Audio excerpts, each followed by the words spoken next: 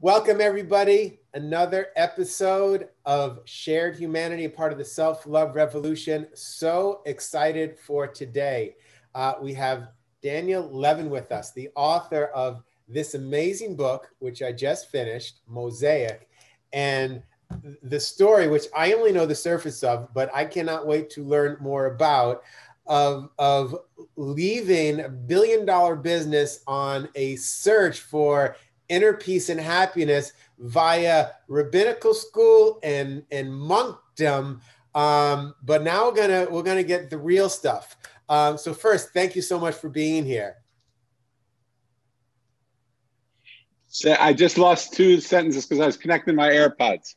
We're gonna get the real stuff. I heard we're gonna get the real stuff from the horse's mouth. We're gonna get the real story, not my little stuff. So all right, well let's jump in. So first, I want to know the journey from this billion-dollar company into not quite rabbi to monk. So let's start off. Most people don't have an opportunity to run a billion-dollar company. So How did this come about? Ill circumstances oftentimes open up huge doors. So as a kid, I lost my parents 2 years apart on the same day. And my mother's sister just happened to marry a man who was a household name. We were on the East Coast, they were in the Midwest. 50 years ago, the world was a bigger place than it is now, or seemed like it was bigger. We didn't have internet, we didn't have Skype, we didn't have Zoom, we didn't have any of these things. And so being 1,500, 2,000 miles away was really far away. So we didn't really know them at all. When my parents passed away, I thought I was going to move in with friends of mine because I didn't even know I had an aunt and uncle, really. I sort of knew them, but not that much. And they determined, because it was my mother's sister, and they had the financial wherewithal to easily take care of us. They were billionaires, that we would move in with them, my brother and I. My brother lasted about 2 weeks, and then he came back to the East Coast. I was a little bit more malleable. So my uncle looked at me and said, I don't have any sons. And in those days, you didn't hand over a billion-dollar company to your daughters. Thank God the world has changed between then and now. But then it was not a changed world. And so he looked at me and he said, this might be a beautiful opportunity for both of us. I'm going to watch you for a month and a half. And I'm going to see if I see something in you that I can grow. A month and a half to the day, he took me out to lunch. And he said, I'm going to change your life today. I said, really? How's that going to happen? What are you going to do? And he said, I'm going to start you pushing a broom. And in 15 years, you will be in my seat. You will be running a billion-dollar corporation. I want you to go as far as you can go, and I will pick you up when you fall. I want you to go as far as you can go. I will pick you up when you fall. I will mentor you along the way. There will be no way you will not succeed in doing this. What do you think? Well, what would you think, Jonathan? I would say, let's try it. I mean, with my new brain, I'm not sure, but certainly, yeah, I'm all in. Let's go. I'll be in your seat in 15 years is what I certainly would have said when I was younger. 99% of the people would say what you said, maybe 99.999% of the people. I had just lost my parents.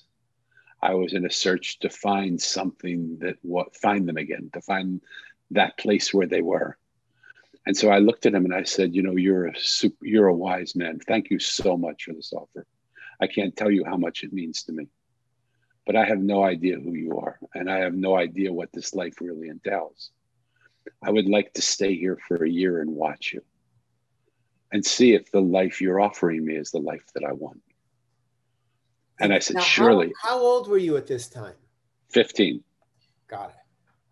So I was old enough to know nothing, right? I know, how did you have the courage to even do that at that point? Because it was my life. My parents passed away. I had the beautiful thing about your parents passing away is you really don't have to answer There's nobody that you have to answer to. Had my parents been alive, I don't think I would have been able to do it, because I would have always wanted to make them proud of me. I would always want to do what they wanted to do. I would always want to respect and honor. These were people I didn't even know. They said they were my aunt and uncle, which they were, but I had no commitment to making them happy.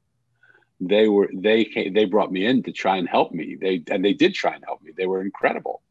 But when someone tries to help you and offers you something that you don't want, it's not really helping you, is it? Right. And so I thought to myself, let's just see what this is. It certainly twinkles from the outside. It glitters really beautifully. I mean, my eyes were like, wow, what could I do? Like, look at all this money I could have. All my friends were suddenly the richest people in the world. And it just wasn't mine. It wasn't what I was looking for. And all my life, my motivating factor has never been the one that motivates most people.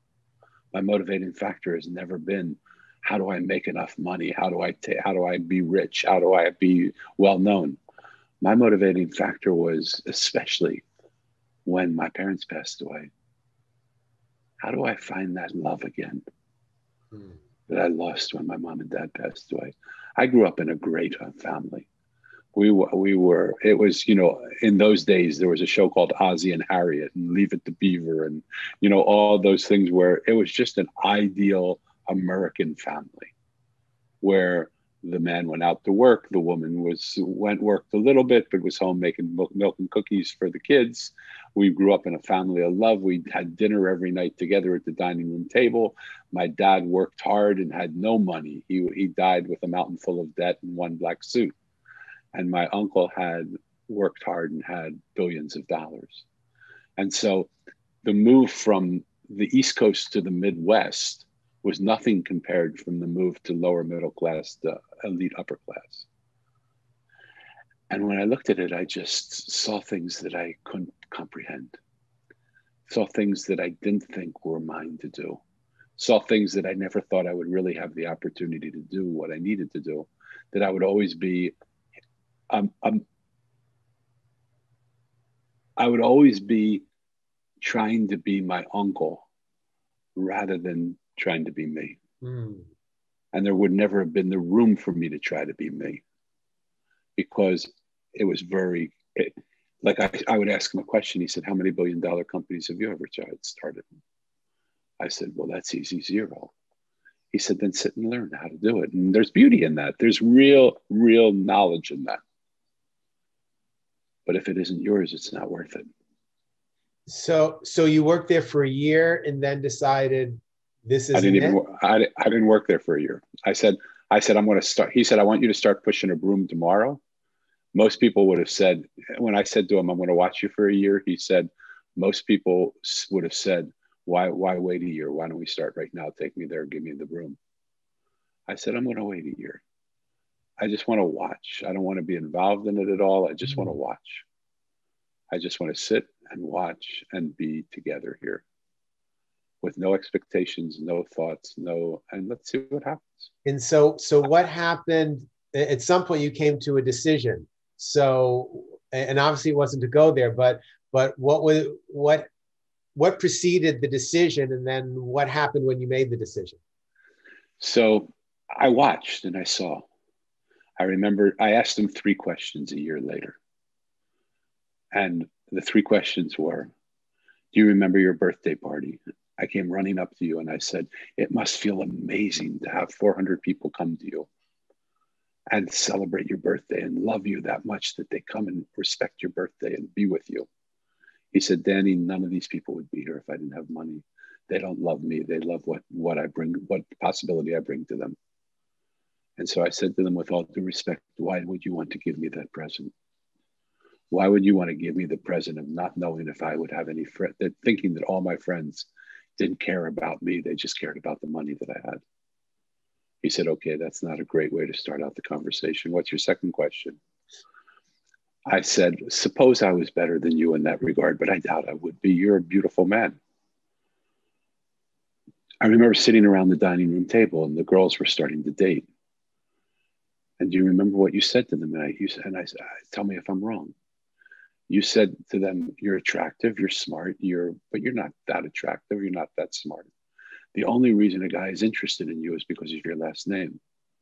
Be very careful. Don't fall in love with someone who's coming after your money. So I said, even if I were able to get past the first thing and I were able to determine these are friends of mine, these are people that want me for something, and I could figure that out, why would you want to give that gift to my kids? Why would you want my kids to grow up thinking that they had no value except the value that people were trying to use them for their money? He said, okay, it's getting worse. What's your third question? I said, I love the fact that you're thinking to start me pushing a broom. That's the best way in the whole world to do it. That would be the only way that I would do it. But as I push a broom, I'm going to talk to every single person in every single department. And I'm going to ask them how they're doing and what they feel. And do they feel comforted? Do they have ideas that could make this company a better company?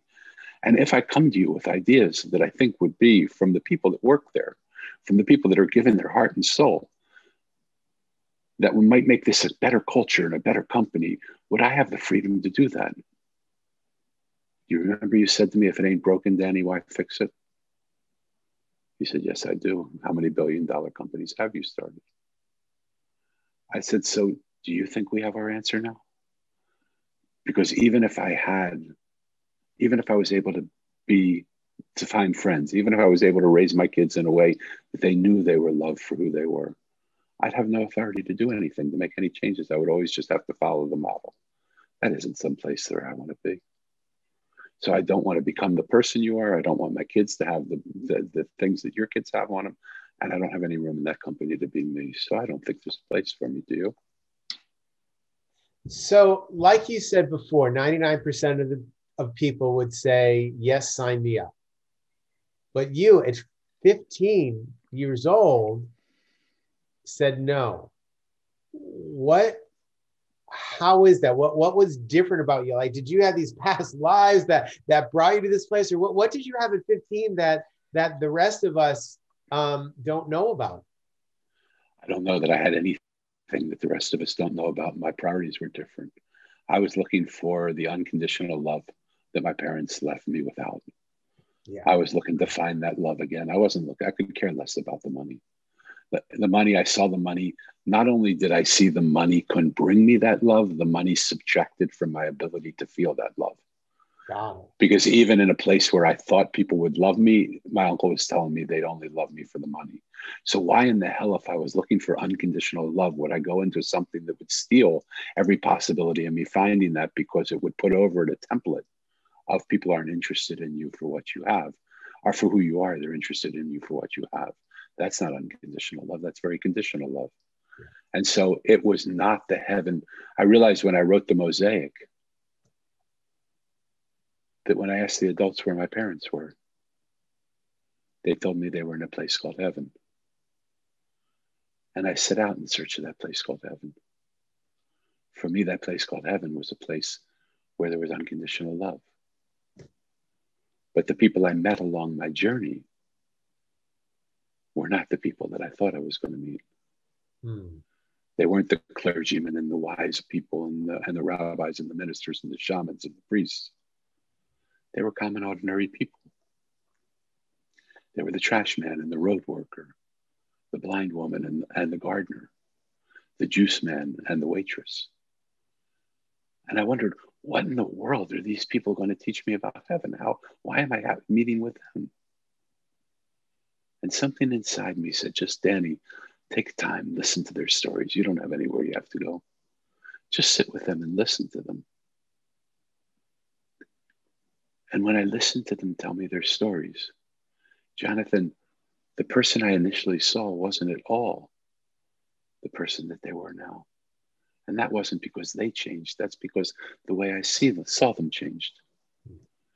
And when I realized that every single person I met was different than the person that I thought I saw, I started to wonder, is there anything in life that I see the way it is? Or do I see everything the way I am? And the moment I had that thought, I looked to my right and I saw a monk unzipping the sky and opening me up to a parallel reality. It was there that I met the wise one.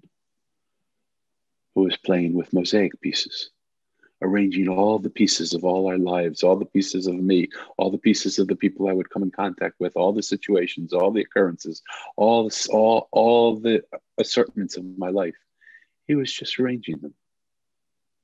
And when I saw him, he gave me a shot on the forehead. And suddenly all those pieces became, I didn't know which piece I was anymore. I had an experience of this world, completely connected, completely one, nothing separate, past, present, future, all the same.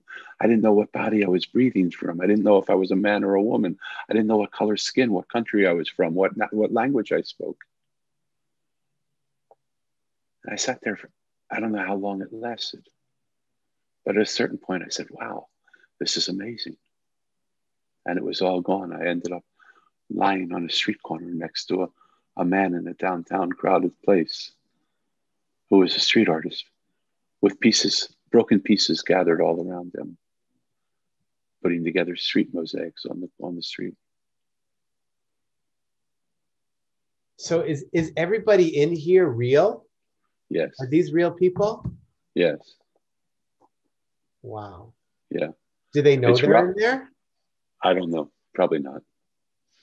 Probably not. There were people that I met along my journey. It's a fictional book. It's not nonfiction. So I took some liberties with some of them, but every single one of them. But you know what? It could be every single person that I meet today. All of a sudden I realized in this world that's happening for me right now today, if I were to write that book again, I would write about a mailman.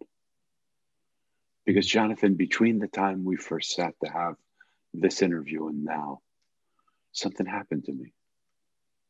And I wish I could explain it to you. I can't. But for some unfathomable reason, for some gift that I was given, not because I earned it, not because I did anything to deserve it, not because I worked hard to get it. I don't even know how it came. But a beautiful gift was set into what is me, which is a cardboard box. And that gift was a gift of love. And that love is so tangible that I just carry it with me from place to place, from room to room. When I'm in Clubhouse, I just take it with me and I set it on the floor. I'm bringing it right now to you in this room so that anybody who's listening to this can feel it. And when people say to me, well, how did you get that gift? What did you do to deserve it? I can tell you this, my beautiful mind wants to come up with all the reasons of what I did and all the things that were possible and all the ways that I earned it and I achieved it, none of which are true. I did nothing. Somewhere along the line, I either had a dream and woke up with it or bumped into a stranger who put it in my pocket, or I saw something and I didn't even know I saw something. I turned around and suddenly I was in a different place. And people say, but that's not fair, Danny. You have to be able to tell people how to get it.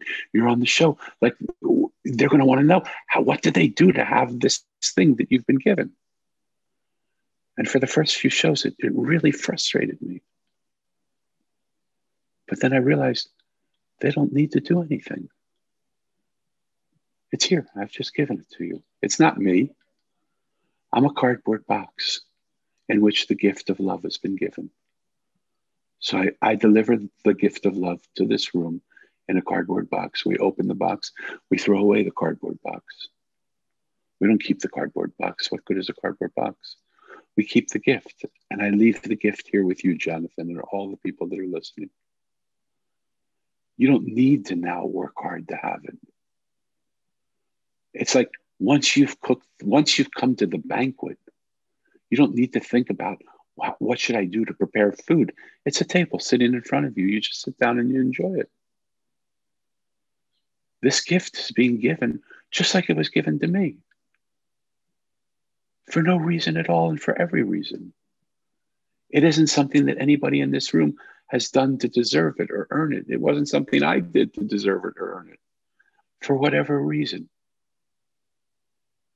It's coming here now, just like it came to me then.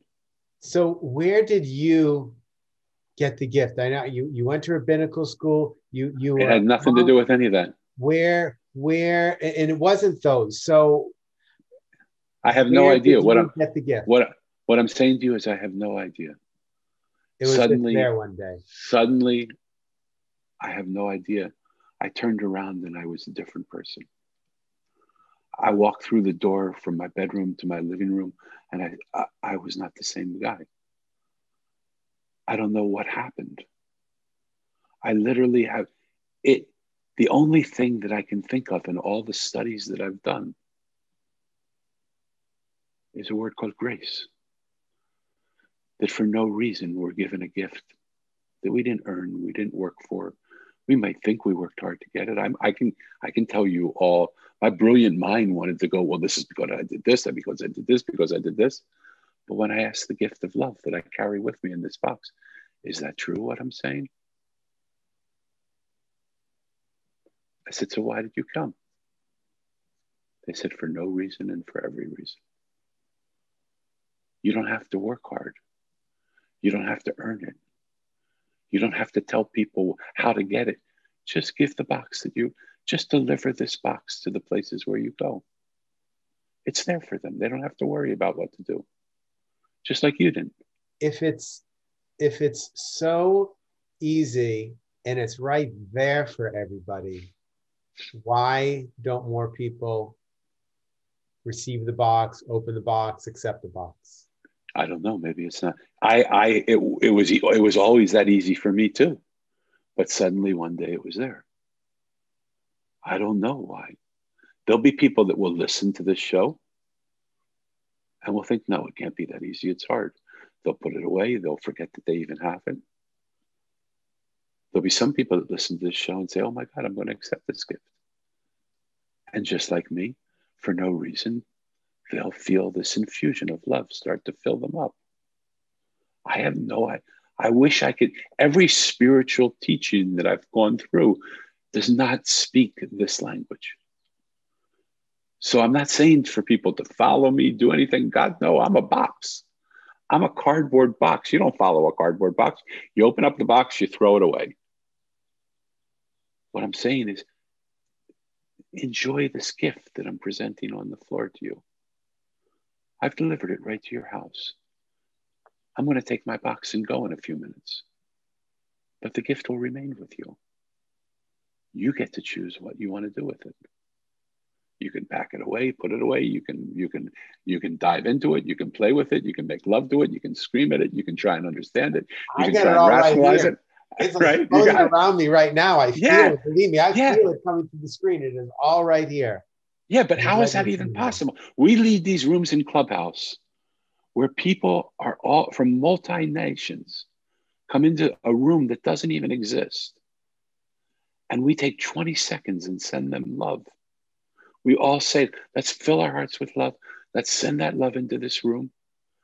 And let's fill this room with that love. 20 seconds, go. And we do it. And now we say, let's take the final 10 seconds and feel that love coming back to us. 10 seconds, let's go. And then I ask people, if you felt that, like, this is an experiment. If you felt it, click your microphone. The whole place lights up like a Christmas tree. How is it possible that people who don't know each other in a room that doesn't even exist can give each other love and feel it so tangibly that other people walk into the room a few moments later and say, whoa, what it is about this room? I feel so much love in this room and peace. How is that possible? That's not because of me. I'm a cardboard box. That's because love no longer is hiding. It's here. It's given to each of us. It's for all of us just to open our hearts and receive it. All the stories of how hard we have to work to have it, all the things we think we have to do. Love doesn't care if we're good or bad. Love doesn't care how many people we've hurt or how many people we've helped. It doesn't care what color our skin, how much money we make, what we do for a living. It doesn't give a damn. Love doesn't know how to do anything but just simply love. That's Mosaic. This infusion, One piece to another piece to another piece to another piece. The delivery of a cardboard box filled with love. May we all be cardboard boxes filled with love, becoming mailmen that deliver this package everywhere we go so that the whole world feels it. It's time. It's more than time. But the fact that you can sit thousands of miles away from me and feel it, how's that possible? That can't be me. I can't do that. That's this beautiful gift. You've received it. That's the power of love. The power of love. It goes through space, time. All we need to do is pause and open the gift, as you say.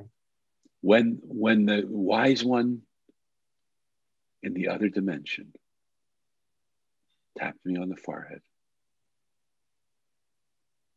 this was the experience I had. I was suddenly one with everything. I'm not one with everything now. I'm a cardboard box that carries that which is one with everything in it. Mm-hmm. And I bring that cardboard box so that people can experience it. I'm not going to take it away. Nobody gives a gift and takes it away. I'll take the mailing box with me so I can put more love in it and take it to the next place. But you have the gift now. Anybody listening to this has that gift now. Enjoy it. Revel in it. Don't worry about what you have to do anymore. You've got it. Love doesn't care if you give it away. Love doesn't care if you don't feel worthy. Love doesn't care if you feel like you're not good enough. Love doesn't give a darn what you think or feel or how you act or what you do. Love loves you. Simple. This isn't a hard philosophy to follow. This is the simplest thing in the world. Well, I just want to thank you. I know you have to run. I want to thank you for sharing the gift, presenting me with the box, which I have opened and I feel. And I know, and I don't know how, but I know it's also available to everybody watching and listening. And I just want to thank you for being the box that shared this amazing gift with us. I'll have all the links for everyone. You can find the book, the Mosaic, as well as you'll see how to connect with Daniel. It'll be all in the description. Thank you so much for being here. It's my honor. Thank you so much for having me. And I can honestly say, brother, I love you deeply for no reason and for every reason. And I love you as well, deeply, for no reason, for all the reasons. And everybody watching, listening, please remember, you are loved. We'll see you next time.